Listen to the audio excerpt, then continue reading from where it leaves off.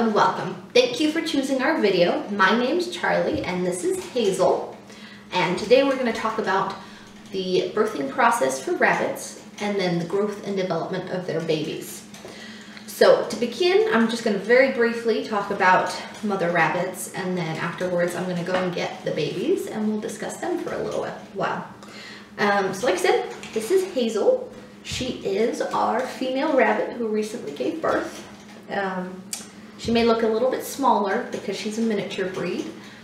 She's a mini Rex, to be exact. And so with mothers, mother rabbits are not very maternal. Their instincts there are a little bit lacking, but that's okay. But I will sort of talk about what they're like before they actually give birth. So you can't actually really tell they're pregnant. They don't really have any of the signs most mammals do, like they don't get the giant stomachs or anything like that. Your main signifier for the fact that they're going to give birth is about 2 to 3 days beforehand. She'll start pulling out her fur and creating a nest. And that's how you know, okay, there's some baby bunnies coming. They might get a little bit bigger because they might put on a little bit of weight, but again, you might just mistake that for, oh, maybe she's eating a little bit too much. But yes, other than the nest, there's not really a way of knowing. Now you can feel their, their stomach area for the babies. I wouldn't necessarily recommend that because you can hurt them since they're so fragile and you don't know what stage she's in. So I wouldn't necessarily recommend that, but you can, or you can always go to the vet and find out that way too. But back to their maternal instinct. Don't be too worried if they're not very involved, because all they'll do is just feed the babies probably about once or twice a day. Hazel, for example, only feeds hers once a day. And that's about it. Otherwise, they pretty much ignore them for the rest of the day. And even then, you still might not see her feeding them because they tend to do it in the middle of the night. Same with the birthing process. They tend to give birth either in the middle of the night or very early in the morning. So you might miss that as well. As far as the birth itself goes, it's very quick. So most people never actually see their rabbits give birth just because it goes by so quickly. We actually got a video of her giving birth, and we will add that clip in so you guys can see. But anyways, that's enough from Hazel. I will go and grab the baby bunnies and we can see what they're like. Hello, so we're back. I've grabbed the baby bunnies and I will show you what they're like. Oops.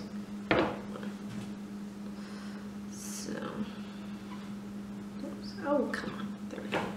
All right, so this guy is our biggest. These little rabbits are 8 days old. So like I said, he is our biggest in size. As you can see, he's got fur. His ears are starting to lift up. And yeah, super cute. Let's see. This one is the second biggest. This one's hopping around a lot, which is interesting. It's like a very spastic hop. But she looks like her mom. She's got the same coloring and everything. And she's probably the fluffiest out of all of them so far.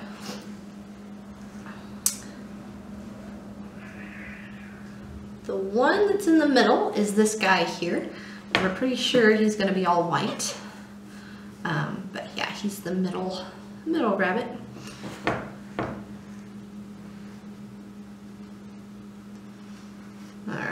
This one here, we named him Spazzy. He is the second smallest, and he's still a bit sleepy right now, but usually when he's awake, he is super spastic and all over the place, hence his name. But you can see how much smaller he is. Then, our absolute smallest and runt is this little guy here, and he is super small. He is progressing though, because as you can see, he's got fur and his little tiny ears are starting to stand up. He's trying to suckle on my fingers right now. But I will also show you the difference between him and the big guy. Let's see. So, oops. As you can see, there is a huge difference in size. which is kind of crazy, but that happens. So like I said, these guys are 8 days old. Rabbits get bigger very quickly. They progress very rapidly. You might be wondering if you're allowed to handle them. You most definitely can. They're not like baby birds where, you know, you can't touch them. If it's a domestic rabbit and you do handle your rabbit fairly frequently, they should know your scent. Therefore, if you're touching and playing with their babies, your scent's going to be on them, but they're already familiar with what that scent is, so she will not harm them. You're also going to want to handle them because it's very important that on a daily basis you check them. And what you're checking for is to make sure she is in fact feeding them. Now, I too was a little bit worried about this at the beginning because I was like, how am I supposed to know if she's fed them or not? And the way to do this is you flip them over. So let's see, I'll grab the big guy again. I don't think she's fed them recently, but their belly, when you flip them over, will be super filled. It'll almost look like a balloon, like you'll be able to see through their skin and see their veins and stuff. And if it's all rounded and filled up like that, then you definitely know they've been fed. If not, you can manually feed them, and that's what we did with the runt, because she was not feeding him. And to do that, you flip the mother rabbit over onto her back, and then you simply will hold the runt. What? Oh, it does take 2 people. You don't want to do this by yourself. You want someone to hold the mother and someone to hold the little runt. And basically, yeah, so you'll flip her over, and then you'll put the runt up to her belly to suckle onto the nipple. Now be very careful when you're doing this because the little baby rabbits do get very excited and they move around a lot, and you do not want to drop them. So make sure you are in a safe place, maybe on a sofa or something where the ground is soft in case you do drop them. But just, you know, make sure they are kind of covered so they cannot wriggle away from you, basically. So don't get me wrong, it does not have to be the smallest rabbit in the litter that you might have to manually feed.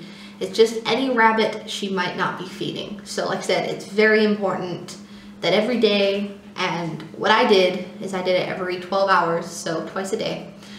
Check them to see for those bellies. There were certain points where the second smallest in the litter wasn't getting fed, and so we had to feed Spazzy as well using the manual technique. Now there are alternatives to this if you cannot get it to work, if the mother rabbit won't cooperate or there's not enough milk.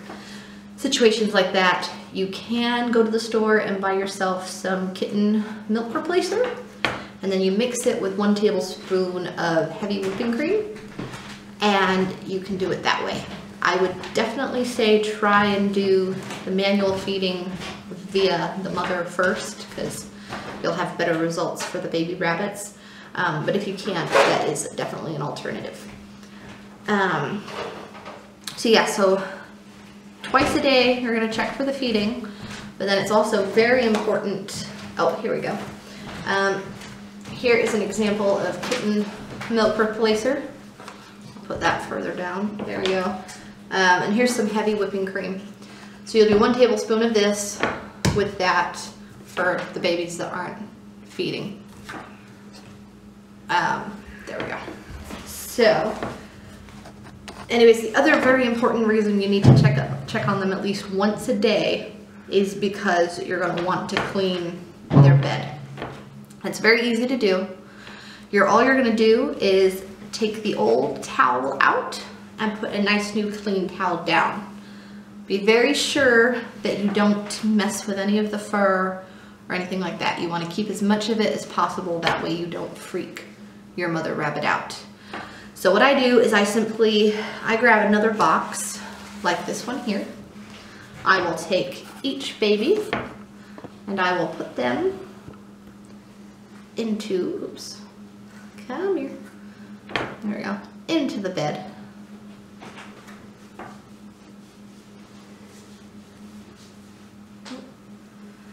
There we go. All right, into the bed like so. Be very careful because when you do this, they tend to get very frisky like they are now. Make sure none of them fall out. Then you're gonna wanna take all the hair. Granted, we're on day 8 now, so there is not nearly as much as there was. Like I said, you wanna make sure you can save as much of it as possible. Like I said, you're not gonna do it because some of the fur will stick to the towel and stuff like that. But the main reason you wanna change this towel out is with them being brand new babies, you wanna keep it as clean as possible. That way they don't get any infections or anything like that. Because basically they're just pooing and peeing, excuse me, in the same spot. So simply take it out, you know, wash it, get rid of it, and then put the clean new towel back in. I always put the baby rabbits in the same corner that I found them. Again, trying not to freak the, you know, mother rabbit out too much. Now, they are living creatures though, so they will move, so don't get too freaked out if they decide to go elsewhere, because they will. So then I simply put them back in the nice clean box, putting them all together. And then I cover them right back up with that same fur. And that is simply how you clean it. So I usually do that step in the nighttime just because I usually have more time at night than I do in the morning, but you can do it either time, just as long as, like I said, you're checking to make sure they've been fed and that you're making sure they're nice and clean. But otherwise, that is pretty much it for how to take care of them and your role in helping. One thing I didn't mention is you're going to want to, once your mother rabbit has given birth, once she's left that nest, you immediately want to check the baby rabbits. You're looking to make sure none of them were stillborn, none of them have any deformities, that kind of a thing, because if so, you're going to want to remove those rabbits. That's something you want to do pretty immediately. Now, if it's something where she does have them in the middle of the night and you don't find it until the morning, that's fine.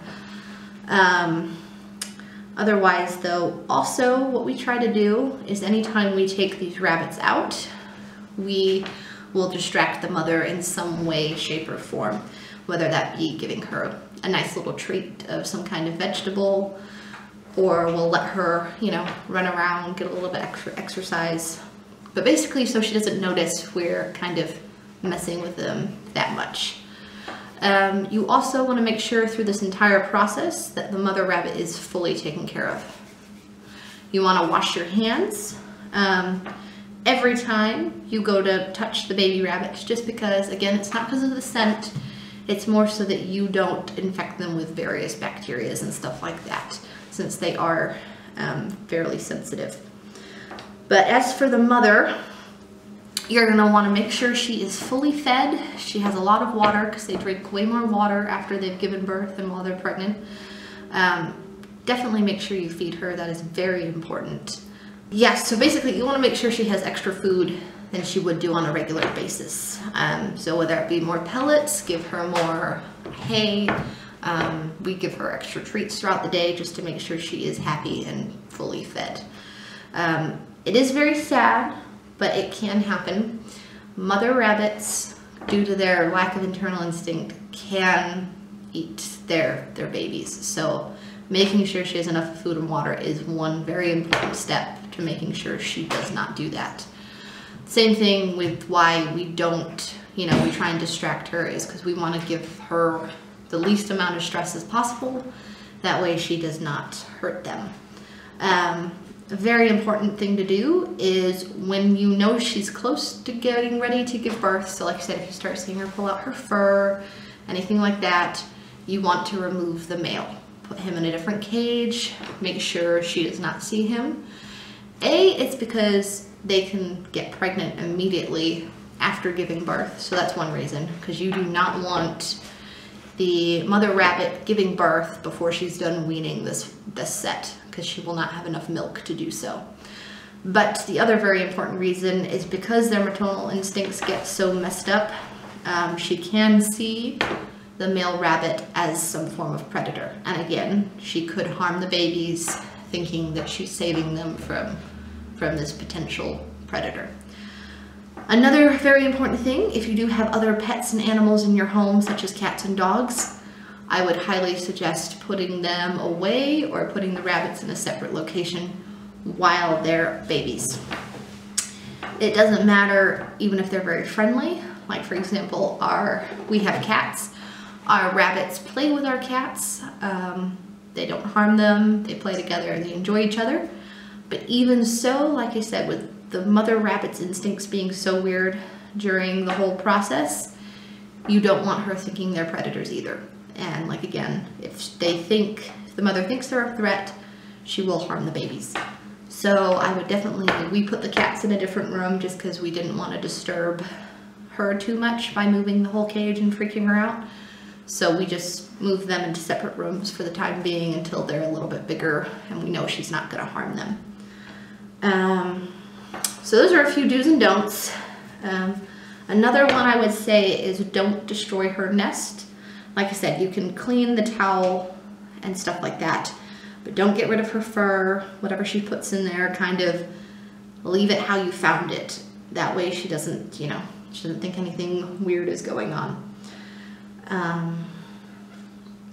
But yeah, otherwise that's basically, it's very sad, but it does happen. So those are just a few things you can do to try and prevent it from happening. We honestly think, because our first litter did get eaten, unfortunately, we do think though this was contributed to the fact that they might have been early, because they were more gray than they were pink. They were very wrinkly and they were quite a bit smaller than this litter was. So those are things to look for. You want, and we'll post some pictures as well so that you can see what ours looked like. But you want them to be very pink when they come out. You want to make sure they're not overly wrinkly. And like I said, they're this size. They were a lot bigger this time.